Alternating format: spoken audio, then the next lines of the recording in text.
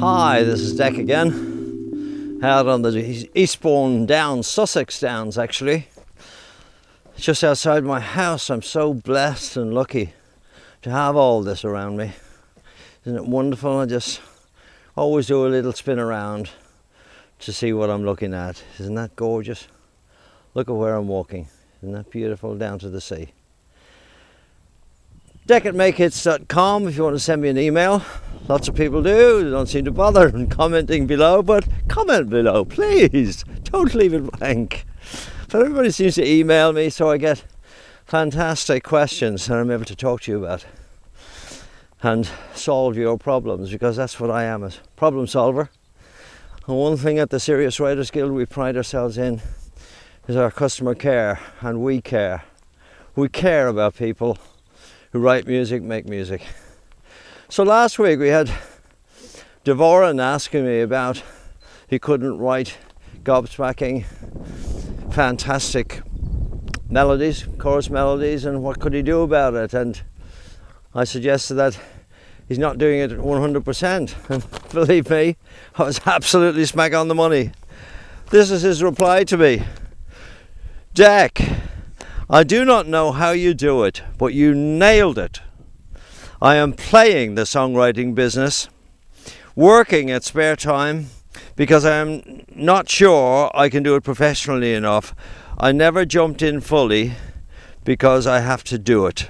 They're my words. A great phrase I use in the music business. It's much better if you have to do it. If you're smash broke, you're skint, and you've got to put food on the table, then you'll start to write hit songs, because you have to.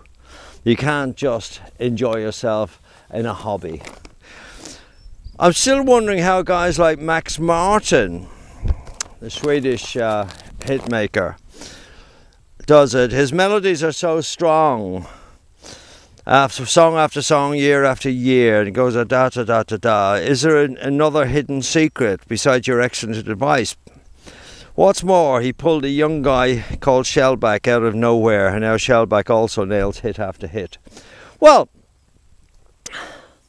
it's interesting that he should say Max Martin, because there is another part to what I said last week about writing 300 songs and that.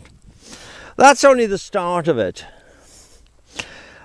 What you have to do, and again, the book I'm writing at the moment, it's really about this very idea, because one of the guys I've been very involved with, David Eames, through the years, he's gradually become absolutely huge. He's so sought after now in London in the hip-hop, pop business. He's now 2 fantastic, huge covers he's just had done in the States, and he's making serious money, but he's on the verge of making doubly serious money. And he did it exactly the way I say to do it.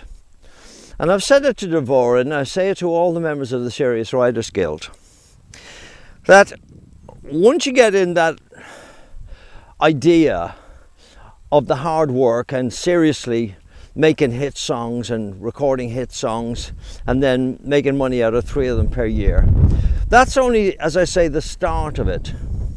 Because Max Martin didn't just write one song, bring it to a publisher or a record company, and suddenly he was making fortunes.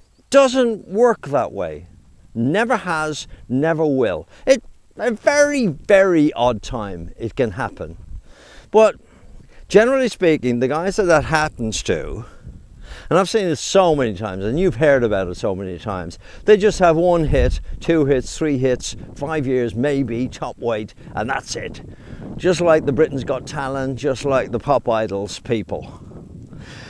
No, the way to lasting success and serious success is to aim at becoming part of a team. Now, read about a guy called Rick Astley, one of the best examples of that. He started as a T-boy with PWL, Stock, Aitken and Waterman, Pete Waterman's outfit, Mike Stock. And gradually, They knew he wrote songs.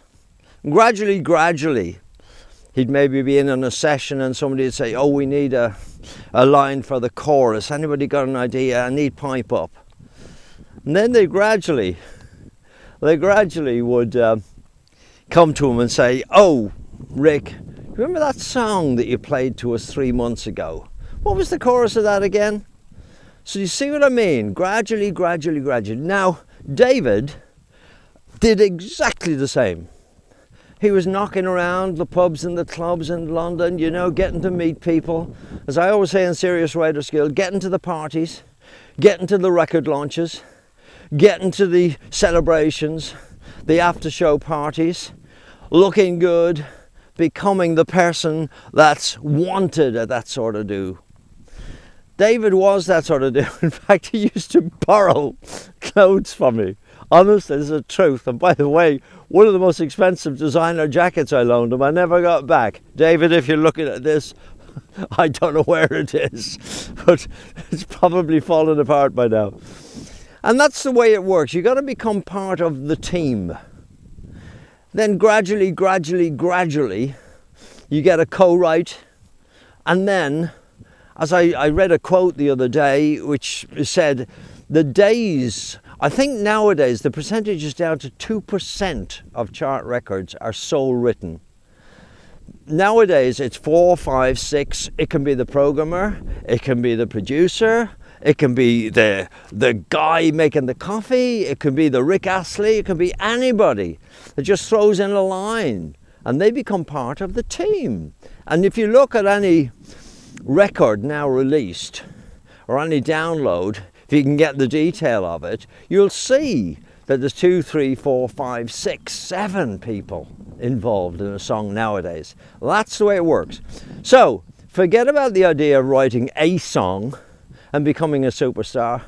You have no chance. But you write a good song, a hit song, people get to pay you a little bit of attention and then invite you into their inner sanctum. Join the team. Get involved, you know, go to the parties. And I don't mean get drunk and all that. I mean, go there in a business sense. Go to the launches and all that. And then eventually, being part of the team, you will become the leader of the team eventually. So there we are. This is the deck out on the downs. I always spin around to give you a little look at where I'm walking. Isn't this blissful? And tonight I'm going to the Congress Theatre to see my old pal, Peter Noon. Peter Noon, do you remember Peter Noon? My goodness me, all those years ago. There's a load of them, Brian Hyland and all that lot, the Silver 60s show. Jess Conrad's coming down from London, he's picking me up. We're going to have a lovely dinner. That's 6 o'clock. And then we're going to the Congress. Oh, I don't know what I'm going to wear, but it should be fun. Okay, deck@makehits.com, Serious Writers Guild, www.makehits.com. So there we are. See you next week. Make your comments down below. Bye.